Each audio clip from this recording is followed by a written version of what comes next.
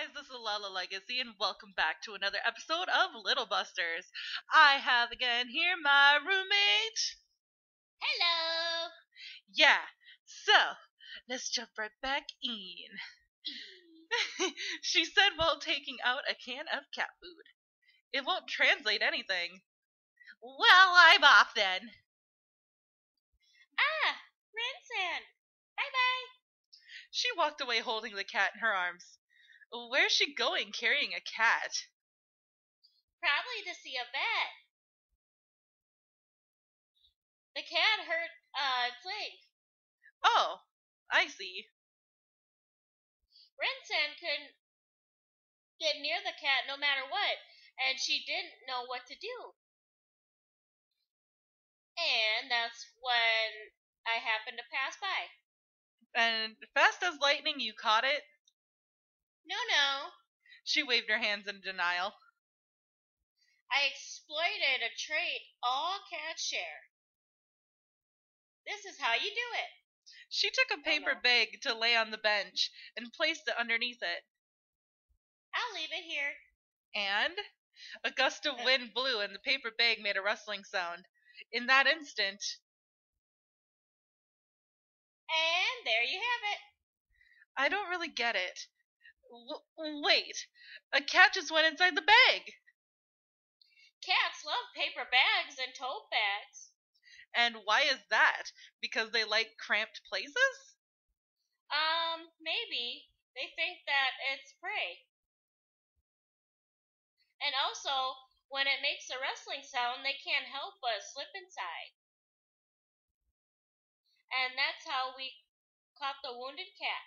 She nodded empathetically. I see. So that's why you were with Rin. I could show my gratitude to her for the early spring with this. With this, yeah. Yeah. She looked delighted. Well, I got to go too. Okay, see ya, Cood. Yes, bye-bye. See you later. Her mantle swayed about as she left. I saw her off. A cat and a dog, huh? That really was how Rin and Cood appeared to me. My stomach growled loudly. I should go grab some dinner soon.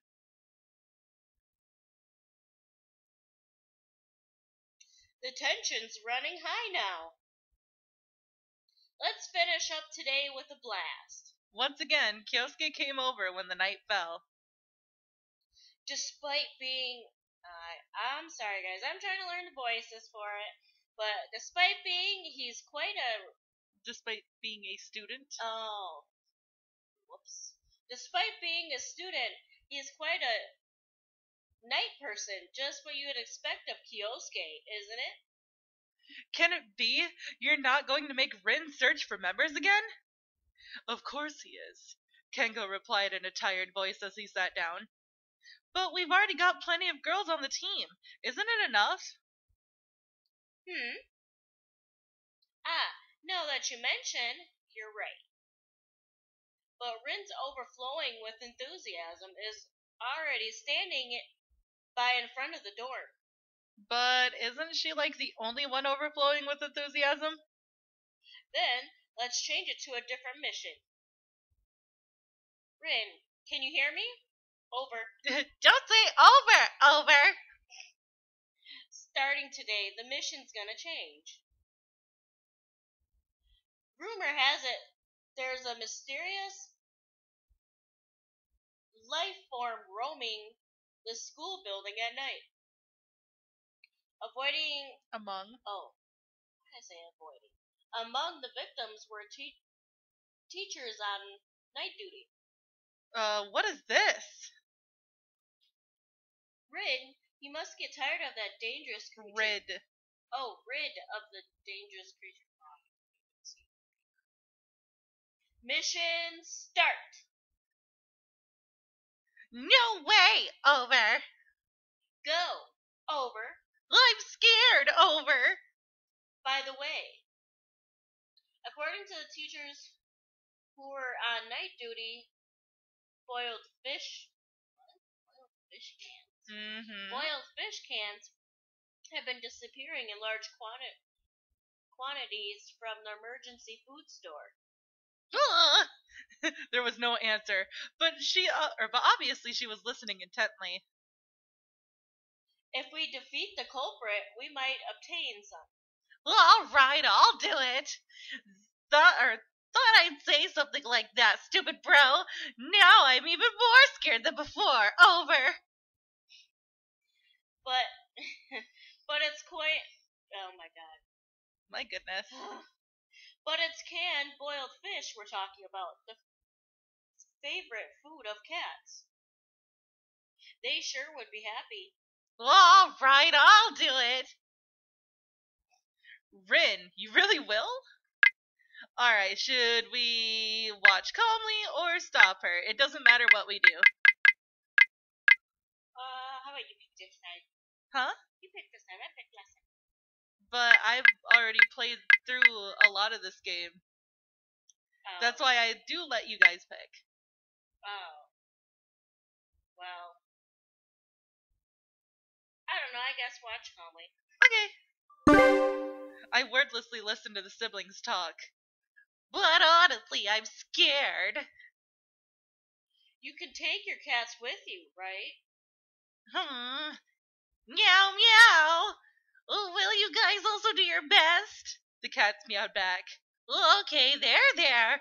You guys are so cute. No, you guys are super duper. No, duper duper cute. I'll work hard for you guys too. I'll do my duper duper best. Finished? Yeah. Bring it on. Just what I wanted. She was acting bold. Did she think we hadn't heard her conversation just before?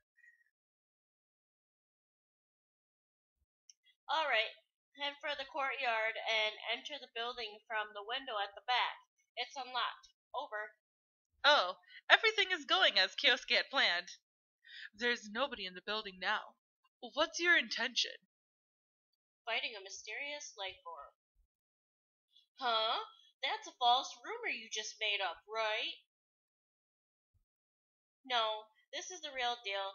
They didn't inform the students to avoid a panic. So, that's the reason we're prohibited from going out at night, huh? No, wait a minute. Isn't it really dangerous then? Even though there were victims, the only damage they suffered was eczema where they were touched. It's not like people are getting eaten. Huh? Is it some kind of stray cat wrapped in poison ivy or something? Well, it must be something like that. Masato and Kengo seemed to be satisfied with his explanation. But I couldn't shake off my feeling of anxiety. Kyosuke definitely knows what the creature really is. I'm sure he does. And he wouldn't send Rin somewhere dangerous by herself. With this in mind, I could finally let myself relax like Masato and Kengo. For a while, we could just hear Rin walking around. What's wrong? The cats are scared. I could hear the cats crying on the other end of the line. The enemy is nearby. Watch your step. We could hear her running lightly with short steps. It's dangerous for you. Go hide over there. Can you see the enemy? Nope. The time was dragging by slowly by, making me impatient. Oh! A strange noise was heard over her voice. What's happening? I'm being attacked! It's flying! I managed to dodge somehow, but it's frighteningly fast. Can you follow it? No, I can't see it anymore. What do we do now? Kyosuke kept silent for a while. Move somewhere where it can't attack you from behind and wait. Roger! Wait a bit, and if it doesn't attack you, chase after it. You need to wait for an opportunity, okay? I'll try. A dull sound of impact came over from the cell phone. It started. And here's the mysterious life form. Mysterious life form. And Rin is gonna fight it. Fight her!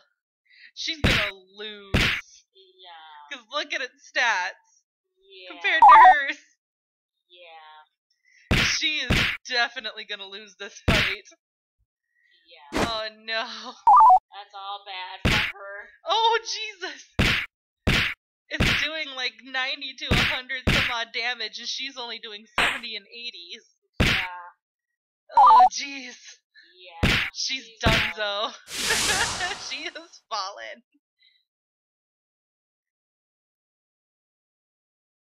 Rin, are you okay? Oh, I'll be fine. Over.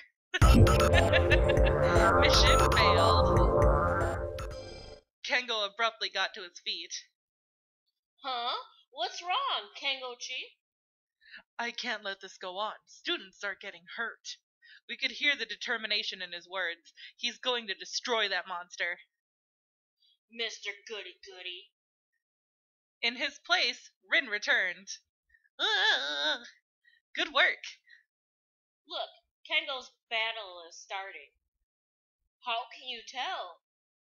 I thought this this might happen, so I set up another mic with its own power supply.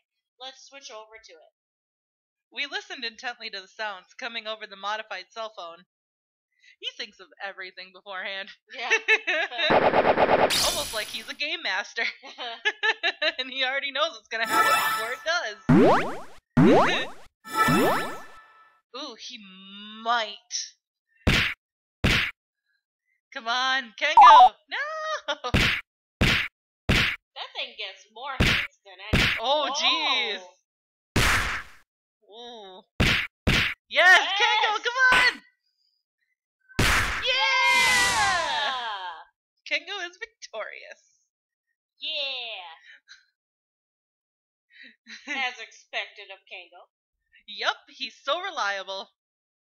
Damn it, Kengo gets to look all cool. I'm totally jealous. He's acting like a pathetic loser himself. Let's leave him alone. He'll have forgotten about it by tomorrow. And thus we wrapped up the incident, and so the night went on. Now it's May 19th, a Saturday. It's a Saturday. Saturday. So, today's Saturday. Yeah.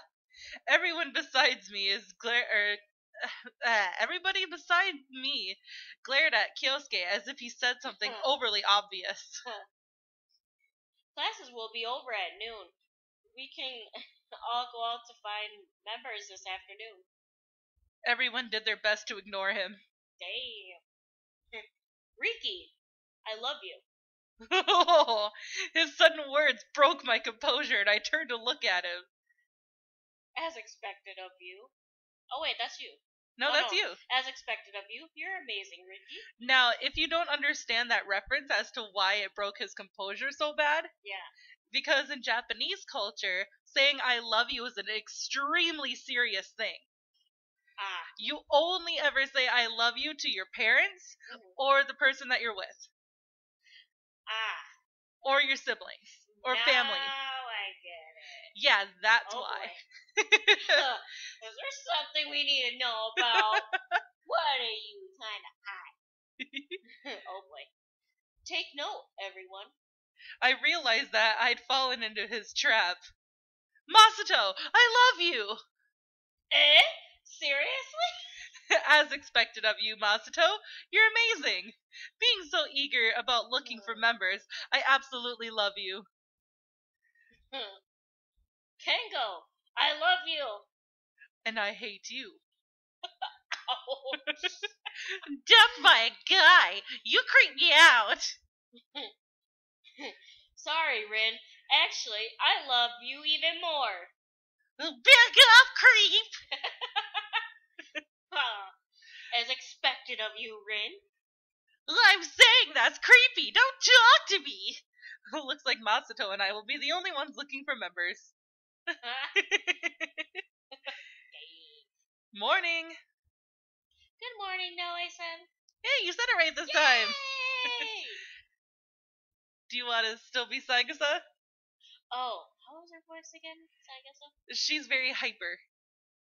Yeah, I'm always hyper. Ricky-kun, you're slow. It's this late already? What about you, Saigusa-san? Is it okay not returning to your own classroom? According to the clock, it was just about time for classes to start. Ah, you're horrible, Ricky. Ostracizing me. Ostracized or not, you're still in a different class and should get back. It's fine. There's no particular rule that says you have to attend to your own homeroom. It's common sense, so no one bothered writing one down. I think it's bad to be late. Well, I've never been lectured. I've even been lectured by little Coon. Has the world turned against me? Look at her fucking smug face. That's what I was looking at. For some reason, she looked pleased with herself. She sure fucking did. I know. Alright. If it's come to this, I can only turn to Yui-ne. Nay. Well, I don't really see what she's got to do with this. As soon as she'd said it, she raised her hand, turning to Kurugaya-san's seat. Anego. Ricky-kun's... Ah, she's not here. The seat was empty. Only a book was left on the desk. What do I do with my raised left hand now? I think you can just put it down. What's she up to? She'll be late? Ah, so you do understand the concept. Can't be helped. I'll have to take her place. She sat in Kurugaya-san's seat. Everything's perfect now, right? That face. I know. I fucking love her face. When I do her route, it's just gonna be you and me just because you fucking love her. Just that face alone. I know.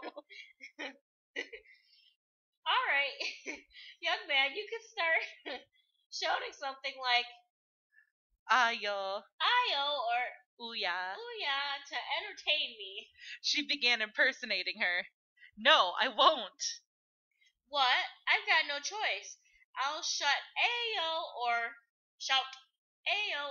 Ouya and entertain myself then. Ayo, Ouya. Phew. Filling in for her. I end up enjoying it to the fullest myself. Wait, no, this is you because it's Kurugaya. Oh. You look like you're having fun. Yep, I am, because my breasts go all boing boing. Yeah, just so you guys know, because you can't see it, Diamond just fucking facepalmed because of that. Yeah. No matter how you look at them, they aren't that impressive. What? Without a second, Kurugaya-san made her appearance. Ah, my Anego. Why do I keep saying that? What kind of ruckus are you making in my seat? I am merely keeping it warm for you. Yep, you're a pain. But Ricky-kun was bullying me to get out of here. Hold on! I just meant you'd be late otherwise. Were you really doing that, Naoi-san? Cood, don't misunderstand too. Isn't it fine for a masochist like Masochist. Like Ricky-kun? That's a delight. Delightful event first thing in the morning. I'm no masochist, not in the tiniest bit. Oh, that's awesome, Ricky. Are you Doubly. Doubly blessed by Biceps? Why did I say bicreps? My God. Biceps. Brachi. Muscle first thing in the morning. No way. I don't ever want to be in such a creepy situation. It was the usual rowdy morning. The first bell chimed. Ricky-kun doesn't care about me, so I'm going back. She hung her head dejectedly. As she was about to leave the classroom, she looked at me.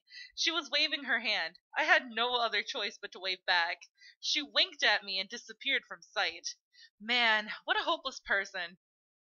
But that is all the time that we have for this episode, guys. So if you liked it, please give it a big thumbs up down below. And if you haven't already, subscribe. By subscribing, you're becoming part of a legacy. And I will see you in the next video. Yee! You gotta say bye to the people? Bye! Say bye, people! Bye, lovely people! Anyways, okay,